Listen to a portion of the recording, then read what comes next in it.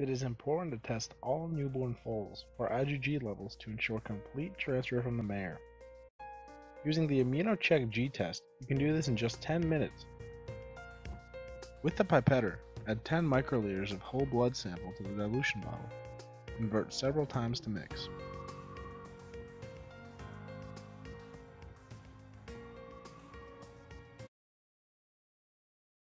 Using a new tip and the pipetter, add 10 microliters of the diluted sample to the cassette. Add 3 drops of reagent B and wait 10 minutes to see the results and compare to the chart.